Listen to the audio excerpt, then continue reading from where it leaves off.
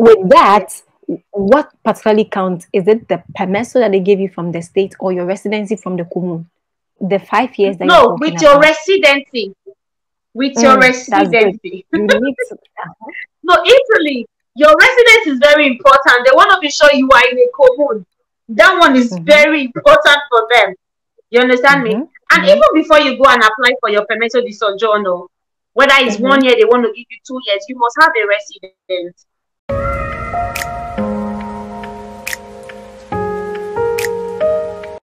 Hi guys. Okay. Hi. Okay, guys, today you know what's happening. We have a guest on the channel and she's going to go on ahead and introduce herself. But then if you're new here, if this is the very first time you're coming onto my channel or bombing into this video, my name is Anne, and on here I do create videos around life and study in Italy. And I'm also a faith-based content creator. Okay, so if this looks to be content you're interested in, do consider subscribing to the channel. And thank you for doing that. So we are going to go on ahead. Our guest is going to introduce herself, and then we're going to roll on with the conversation. So please kindly introduce yourself. Thank you so much, and I'm so excited to finally be here. Right? Okay, guys. My channel on YouTube is Oddy'stv. My name is Odua.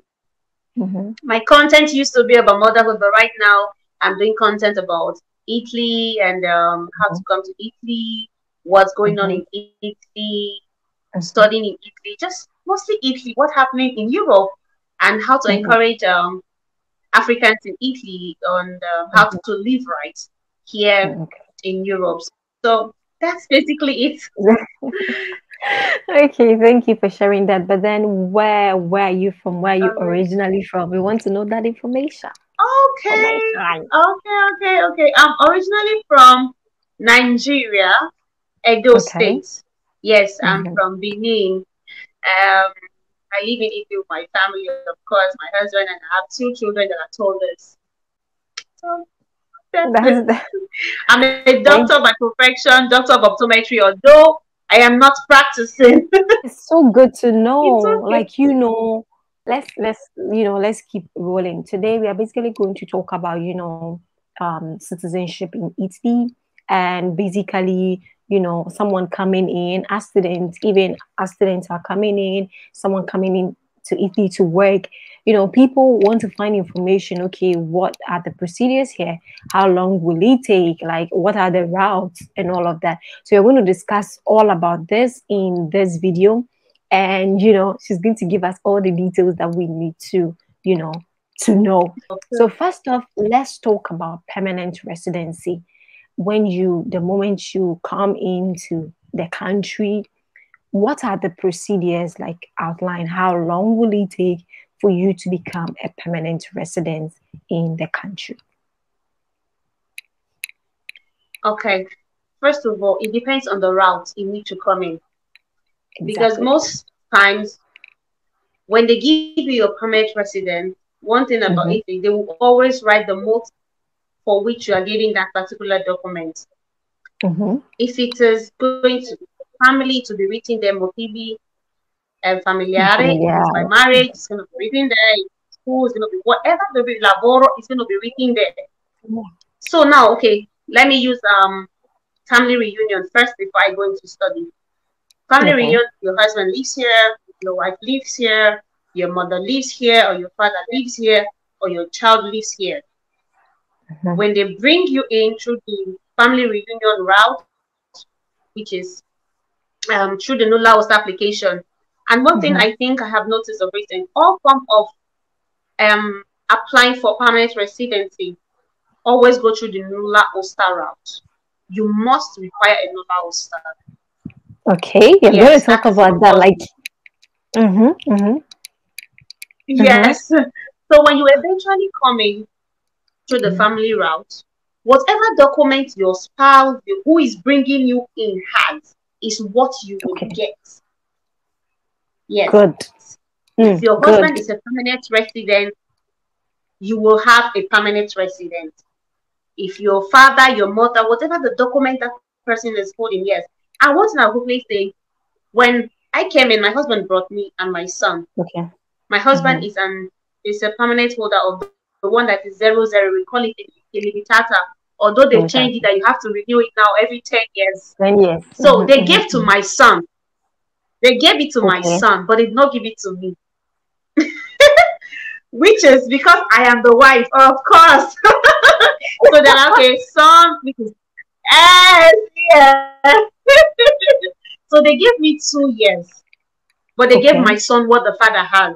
So most time the tie between a father and a child is strong. Father and children is strong when it comes to documents. Same with a mother and a child is strong. So after the first 2 years they gave me, I renewed again for another 2 years. Now, before they give me the permanent one, I have to spend 5 years. 5 years of residency in Italy before I get the permanent residency, which we call illimitata. Okay. So yes, with that, what particularly counts? Is it the permesso that they gave you from the state or your residency from the commune? The 5 years that no, with your residency. With your residency. You need to, No, Italy, your residence is very important. They want to be sure you are in a commune. That one is very important for them. You understand me? And even before you go and apply for your permesso di soggiorno, whether it's 1 year, they want to give you 2 years, you must have a residence. Yes, you must have a carta identità. So the first thing that you will do when you come into Italy, when you come to the family reunion, the first thing your spouse, they'll do something called hospitalità for you. Hospitalità. So meaning, oh, this person is in this house. It is not the same as a carta di residenza. So normally, after 8 days of your arrival, you are supposed to go to the commune, get your hospitalità, and then you do application for your carta di residenza. Carta identità. Yeah. Then from there you go apply for your documents at the prefettura, and then they give you first is 2 years, but for the children they give them what their parents have. That is it. Now for the students, of course, when you come in, just like every country, you get a student permit. When you come in with your visa, the commune, if you're going to be resident in the commune where your university is, you will go to the commune, the municipality, register yourself. Yes, it's like you're announcing that, oh, I live here. Once you've gotten your apartment, if you're going to be renting an apartment, you get something from your landlord to the place, and then you tell them, okay, now you live here, and then they give you a carta letter. From then you proceed to apply. Just you apply normally like everyone for your permit of stay. Now the permit of stay will be the number of years that your study is going to take. Yes, it's going to be the number of years that your study is going to take. So if your study is going to be 2 years, it's going to be 2 years. If your study is going to be 1 year, it's going to be 1 year. Meanwhile, after you have finished your study, just like every country, you have a 6 months postgraduate stay. You have a 1 year postgraduate stay. So during that stay, it enables you to look for a job. This is what works for I think most countries when you come as a student. So when you get a job, so your student permit will now be reconverted to a work permit. So the only way you can stay back in any country, be it the UK, because a lot of us we like the UK, it is through work. You must get a job to stay back in that country after you have studied. So when you get the work permit, you now get a 2 years work permit, maybe based on the contract they gave to you. After that, you keep renewing. So your document is going to be based on lavoro, motivo di lavoro, after your school has ended. Okay. But then the residence will still be running, even though you've changed the motive. Even though you've changed the motive. Yes, your residence will still be. Yes. So from then your 10 years starts running, and then if you like it, you want to stay here with us, then you can apply after 10 years of continuous residency for your citizenship, just like every normal person. Okay. So, regarding that, I want to ask, what if probably after the person, maybe the person entered, the person did a bachelor's, okay, bachelor's degree, so it's just like 3 years, and then they are done, and then they want to do masters, or even the person came in for masters, but then after they are done, they want to do maybe PhD. You know, they are still on the student route. So that Yes. one, how is it the same thing? You're still gonna be Mm-hmm. a student because you're continuing a Mm-hmm. student. And then it's very good you Yes. clarified that, because like a couple of people actually really think the moment you land, the day you just don't land like that, you start calculating No, from then 5 years. You just start calculating no, 5 years. no, 5 years. no, It's good. no. You're a student. You are a student. You are a student. No.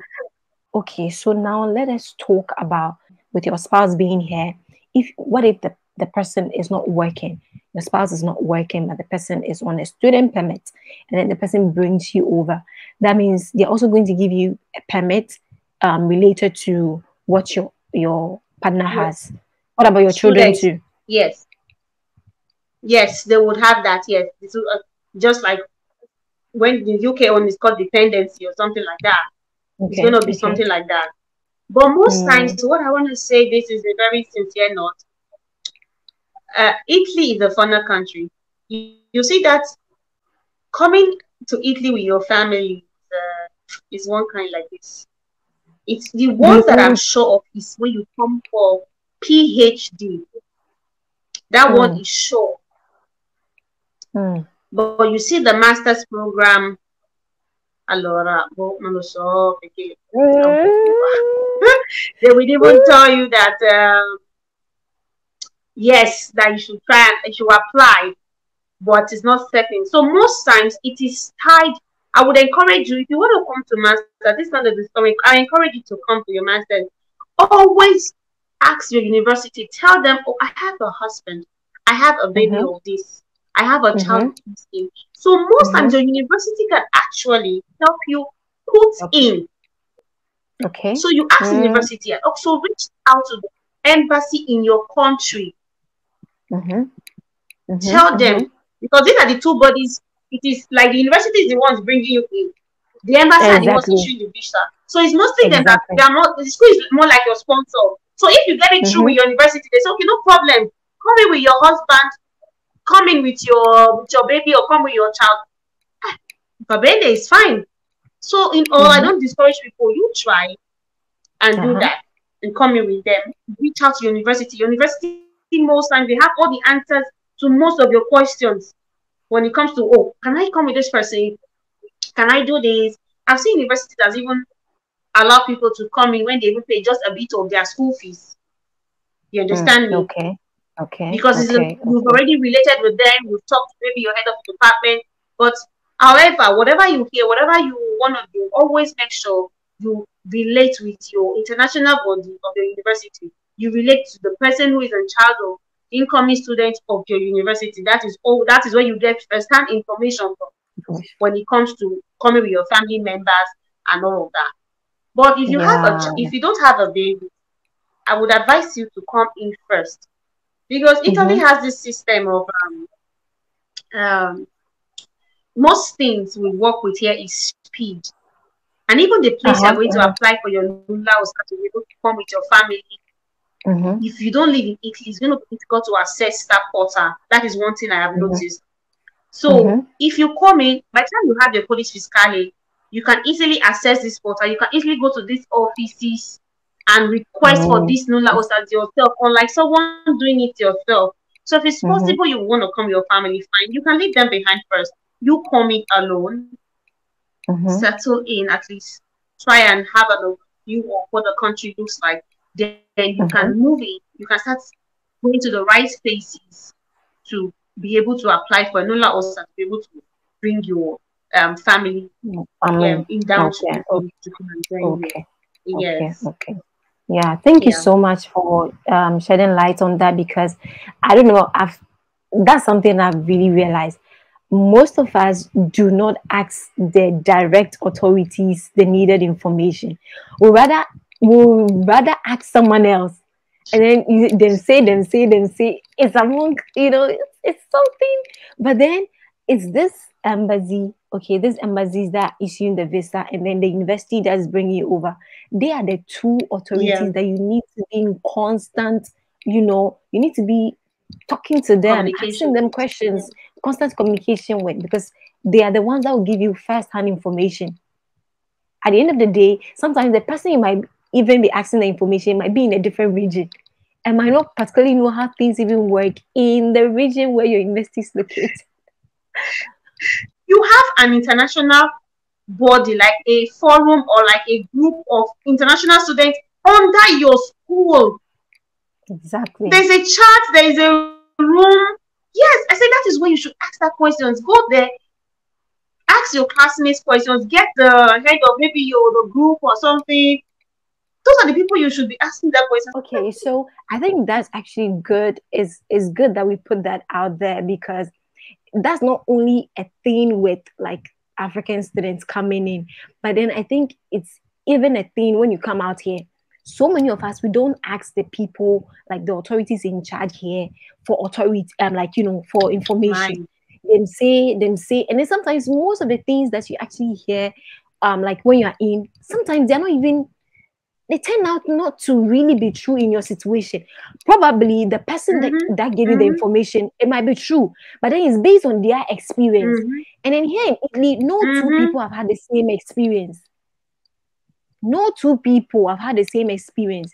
You can go, maybe someone can have Yeah. an issue with maybe processing their permesso or something, and then their experience Mm-hmm. might be very different from yours. So all the Yes. time is good. People are going to tell you about their experience. They're going to give you advice. They're going to tell you, like, but then you have to realize that your experience might be different. And then we need to put that out there so Yeah. that people know about that. So it's good you actually did mention that. Now let us talk about, when you get the, permanent residency after 5 years, what does it cover? How does it benefit you? Because I know country to country it's practically really different. That's based on the student route. Okay, permanent residence for everyone is the same. I have a permanent Mhm. Yeah, resident. It's yeah, the same whether I student or that's the exactly. permanent resident. Now you keep Exactly. mentioning 5 years. 5 years is for those that come through and that has asylum political, that has the refugee document and passport, that has a US passport, Hmm. that has it after For the 5 years, that permanency can apply for citizenship. No, that can citizenship. apply for Okay. citizenship after 5 years. Yeah. Okay. Now, when you have a permanent resident, even before you have permanent residence, if you're a student on a student permit, you Mm-hmm. understand me, you Mm-hmm. can access health. Okay. Yes, you can. Thank God for Italy that the health system is almost free compared to other Yeah. countries. Small countries. Yeah. You can access health. When you have the Mm-hmm. permanent residence of Italy, you can travel to all Europe countries Mm-hmm. without a visa. You can Okay. just jump on the Mm-hmm. next flight to Germany, to Spain, to Greece, to where, however, Wherever you want to go. Belgium, Austria, just wherever you want to go to European countries anyway, Schengen. Yeah. Mhm. So that's it. I think that's one very great benefit, the fact that you A can travel benefit of to that. Schengen Can you countries can you without work a there? visa. Then Can you can you work okay, there now too? that's quite tricky.